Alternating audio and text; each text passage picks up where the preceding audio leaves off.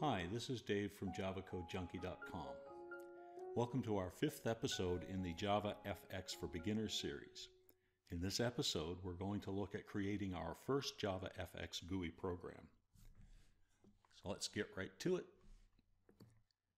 In Eclipse, we're going to click on the File menu, click New, and last time when we created a program or a project, we did it from scratch, but right now I'm just going to do it the way that we would like to do it once we've installed the EFX Eclipse plugin. So let's go to Project, and here we'll select JavaFX Project from the JavaFX section. Click Next. Project name, we're going to call it First Program. Click Next. Next one more time, and then Finish. Well, let's open up the source folder and the application package and open the main.java program class. And we'll see here that the EFX Eclipse plugin has created a shell of a program for us. Now, at this point, we don't know what all of this means, but what I'm going to do is explain this part of it to you today. So I'm going to first get rid of it all, and then we're going to put it back in one piece at a time. So let's delete. Now, in JavaFX,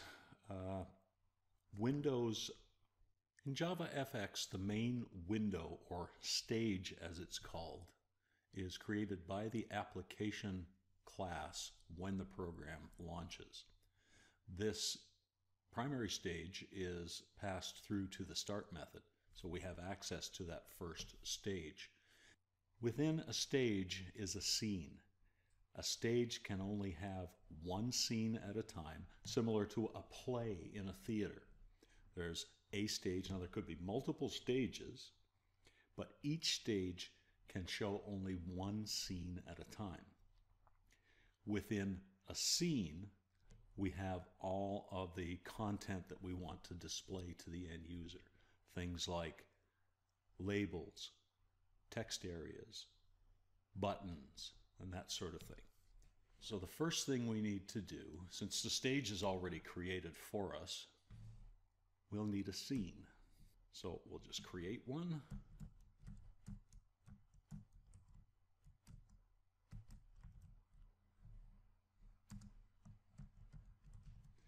And control space, we'll bring up the autocomplete in Eclipse.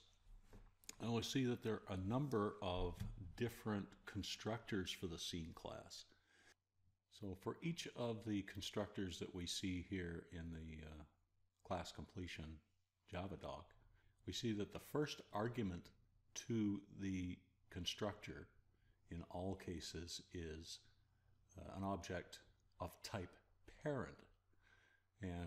And customarily, this object is called root. Now, you can call it whatever you want, but root simply signifies that it is the root of the scene graph.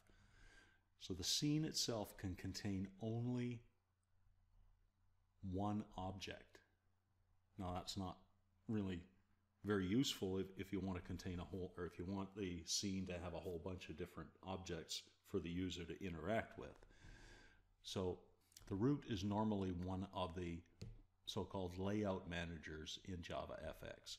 So before we get into completing that creation of the scene object, let's just take a minute and go to Google and we'll look up the OpenJFX 14 API documentation at OpenJFX. So on this screen, just scroll down till we get to the documentation, and on the right we have a panel for JavaDoc. Click on Visit. If you remember back to the constructors for the scene object that we were just looking at, the first argument is of type parent. So we'll look that up in the JavaDoc. So click this first one, JavaFX.scene.parent. It's a type. So the parent class is a class for all nodes that can have children in the scene graph. So the scene graph itself only contains one root node. Now that could be a button, or it could be a label, or it could be a text field, but at that point that's very restrictive because it can only have one. So what we need to do is construct another object to pass through to the scene constructor that is a parent or one of the descendant classes of parent that can contain multiple objects. And those are the layout managers. So I'm getting into having to explain some things that we haven't learned yet, that we haven't seen, but in order to get you through this first JavaFX GUI program, we're going to have to just gloss over some of these things, and we'll get into them in a lot more detail in future episodes. The parent is the ancestor class of 3 subclasses, and they are group, region, and WebView. WebView we'll not look at for right now, but let's look at these first 2. First one, group. Group contains an observable list of children that are rendered in order whenever the node is rendered. A group will take on the collective bounds of its children and is not directly resizable. So for that reason, for the most part, I don't like to use a group. So let's back up and let's look at the region subclass. So region is the base class for all JavaFX node-based user interface controls and all layout containers. This is where we want to be. So a region is a parent since it's a subclass of parent, so it can be used in our call to the scene constructor, as can any of the subclasses. Direct known subclasses include the class Pane, and subclasses of Pane contain all of the various dialog panes, anchor panes, border panes, flow panes, and those layout managers that we will be using in this JavaFX course. So for the purposes of illustration and just getting through, I'm going to pick the border pane. Now, the border pane, for any of you who have some experience in Swing, is similar to the border layout manager in that it has within it 5 separate sections: the top, the left, the right, the bottom, and the center. This is generally how desktop programs are laid out. So let's go ahead and create border layout back in Eclipse. So we're going to, before we get to call the scene class and create a scene, we're going to say border pane, and we're just going to call it root equals new border pane.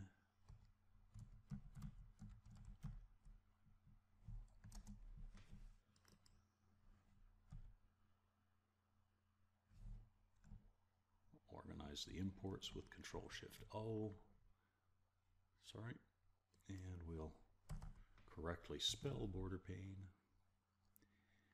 Now this border pane that we've constructed called root can be passed through as the first argument to the scene object.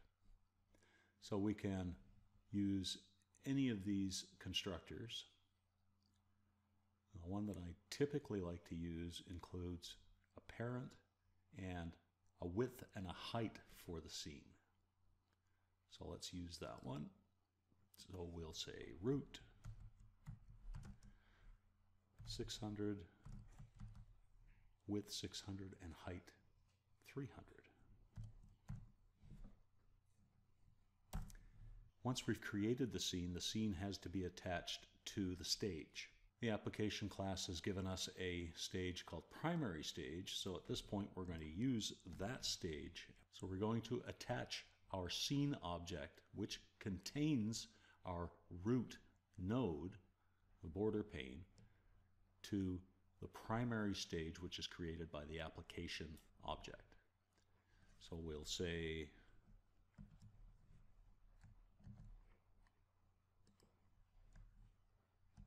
primary stage dot set scene. We're going to set it to scene. So once we have the root node assigned to the scene object assigned to the stage, we have to make the stage visible. And that's done by primary stage.show.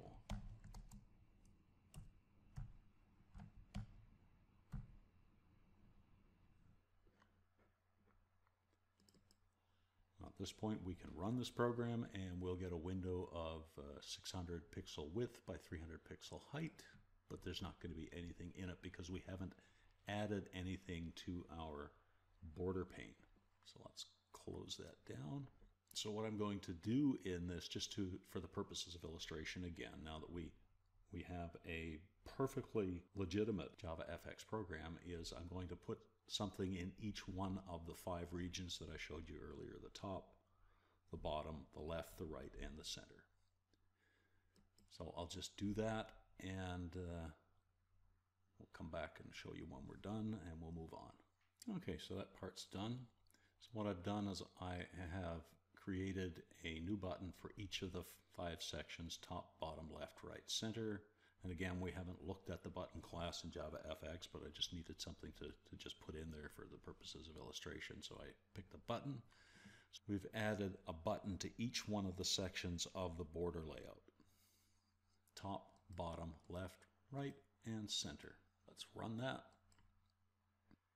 Again, we'll get the same 600 by 300 window. Now in the top section, we'll see here, and these buttons are aligned based on the default alignment for the various section of the border pane.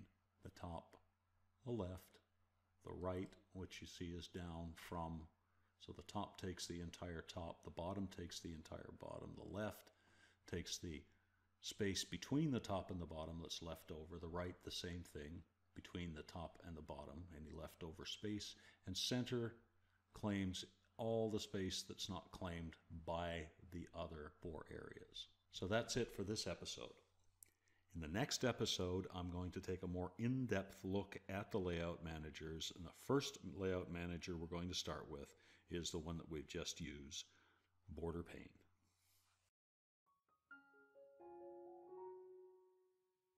Thank you for watching. I really appreciate you spending your time with me today. Don't forget to subscribe and click on the bell to receive a notification when I post new videos. Be safe out there, and until next time, keep on coding.